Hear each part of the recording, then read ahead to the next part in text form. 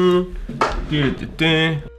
the frig is up, you guys, and welcome back to another video. Now, I'm sorry if I'm looking slightly homeless, slightly like I've been dragged in by a cat or something like that, but it is currently the 22nd December, which means that I've been in that bed for the last 5 days. I've literally got a fucked up throat infection, and it's only now it's kind of getting better, and it seems to happen every Christmas that it kind of gets to the 16th, then I get hit by disease, and it just keeps on going until the 23rd, and then I'm completely clean. So fingers crossed. But basically the last fucking 6 days I've just been taking fuckloads of drugs. I've got Strepsil, I've got ibuprofen, I've got paracetamol, mouthwash, promethazine, I've got everything. Lean crew, we out here. Enough about sickness and illness. Today I want to talk about how I live off YouTube, or how I live on YouTube. Because basically, I don't think a lot of you, maybe that's a lie actually, I think a lot of people don't really realize how YouTubers live, or how they manage to live off it, which kind of incomes they have, and stuff like that. So I'm basically gonna go through 4 or 5 items, which range from the most obvious to the least obvious. I'm not gonna talk about any actual numbers or value, because obviously it changes from guy to girl, changes from different categories and everything. But without further ado, let's get into the different incomes, I guess. Blah!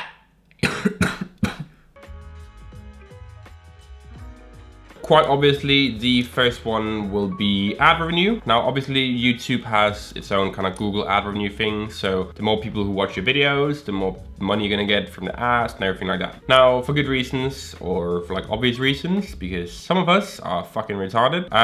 YouTube pays you the more depending on how like PG you are, how child friendly you are. That's not meant in like a disgusting way. It's how you appeal to all audiences. So because I swear a lot and I just spew bullshit out for like 10 minutes at a time, the amount of money I get per 1,000 views is a lot lower than, let's say, Jake Paul. On a video under 10 minutes, I might make $1 per 1,000 views, where Jake Paul might make $6 per 1,000 views. Ever since YouTube rolled out the whole 10-minute video with the mid-roll ads and everything, some people on this platform have completely just fucked it in the ass. It's crazy. Every time I see a video which is like 10 minutes and 3 seconds, I literally just want to puke in my mouth. It makes sense why you would do it, but in my opinion, you should only do mid-roll ads if it's like 10.5 minute, 11 minute, 12 minutes plus. So people doing like 10-minute videos with 2 seconds extra just to gain ads, I don't know. I think that's a bit of a bullshit thing to do. To be honest, you do probably like double or triple your total money from it, so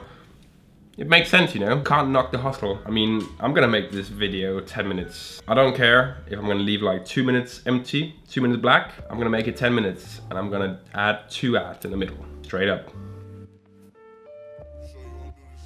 So coming in at the second spot, we've got merch or brand or clothing, or could be makeup, whatever. This is a very, very big thing on YouTube, that all these YouTubers have their own brands or their own merch. I know makeup YouTubers have their own makeup, skincare, anything like that. Now, the reason why this is so good, and it's probably one of the main incomes for a lot of people, is that it can be kind of hard to live on views. If, let's say, you get 20,000 views in a video, it might be really hard to kind of pay your rent and food and everything. However, with merch, it's kind of different. Now, for instance, if you're a guy like me and you like fuck people over, you charge a massive like overprice for screen printed t-shirts, you know, restock coming 25th December.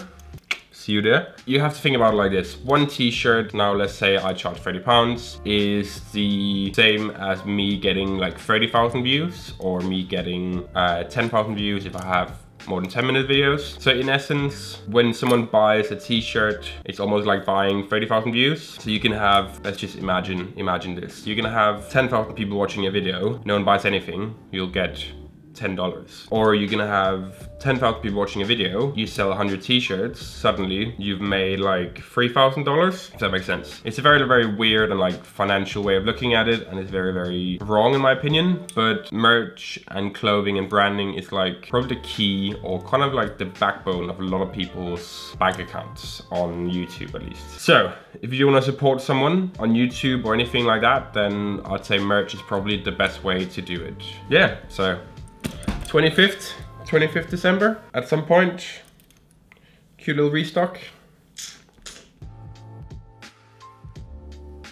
And coming up at the third spot, we've got partnerships. Now, partnerships could be with anyone really. I know a lot of like photography and camera guys team up with Wix, or they team up with Squarespace to make like cool websites. A lot of the streetwear YouTubers you probably watch have teamed up with Snupps, including me. So Snupps is a platform where you can show your whole wardrobe, you can have your own little group, and you can just kind of showcase everything you do, talk about topics, discuss it and everything. They're such a big support and they do a lot for community. And without them, it would be a lot harder in my opinion. So, whoops. So obviously partnerships team up with YouTubers to promote their app or promote their website or their services. If no one actually checked out the partnerships, then you wouldn't be able to do it. So if you guys wanna head over to Snupps and you wanna join Snupps, then you wanna follow Magnus.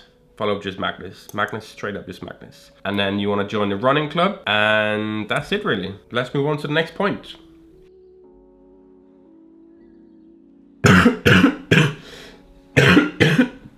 Gee, I'm fucking dying here. I just couldn't go another day without filming a video, so I'm gonna have to record this half sick.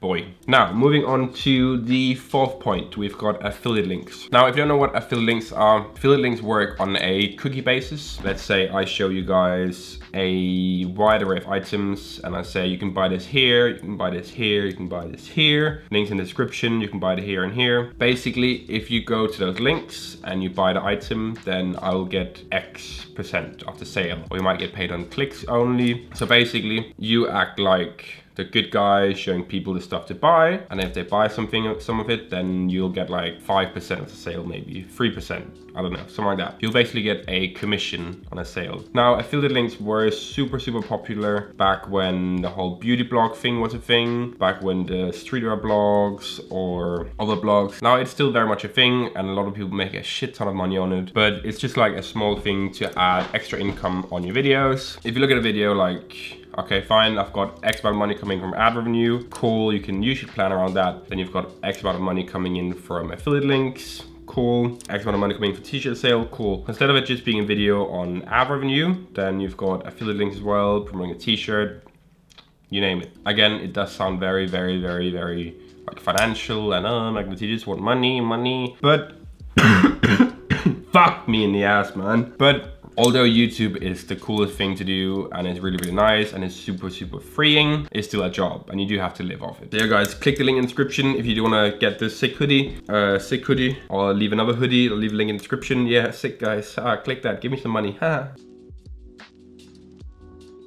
The next spot on the list is this last one. I think there's two more. Next spot on the list is promotions. Now promotions are quite obvious. You basically get paid to do a video on something. You might get paid X amount of money to make a video called "This brand is the best in the world." So in a sense, you don't necessarily make money on affiliate links or an ad revenue. You just make money on the direct payment from the brand. They might give you a discount code or something like that. Now, this isn't something I have done yet. I'm still yet to like find the brand I really want to work with and make that promotion. I've had a lot of brands contact me about it, but in my opinion, I don't really care if they pay me. If I don't like the item or if I don't like the stuff, then I'm not going to sit here and pretend to like it. I haven't done any of it yet. I know a lot of other people do and it works really well. I'm just not at a point yet where I do want to do that kind of stuff and do promotions, but maybe in the future, if something cool comes around, I'm not gonna say no or be a little but I'm still very aware of what I think is like ethical in a way. And is ethical the right word? You know, I don't know if I want to do promotions yet or what I want to do, so I'm just not going to do it for the time being.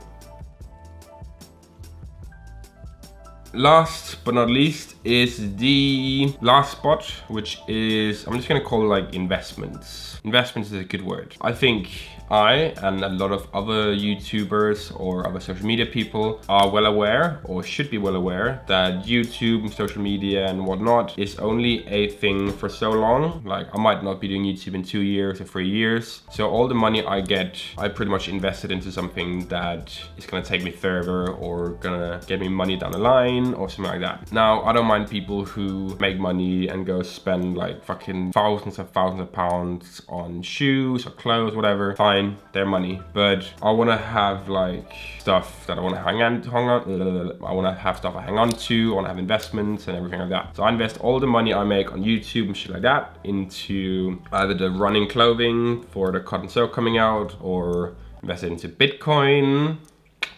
The key is not Bitcoin, but altcurrencies. But guys, if you do want to get some Bitcoin, I'll leave my referral link in the description below. Coinbase.com. If you guys buy for $100 Bitcoin, then I'll get $10 Bitcoin. So link in the description.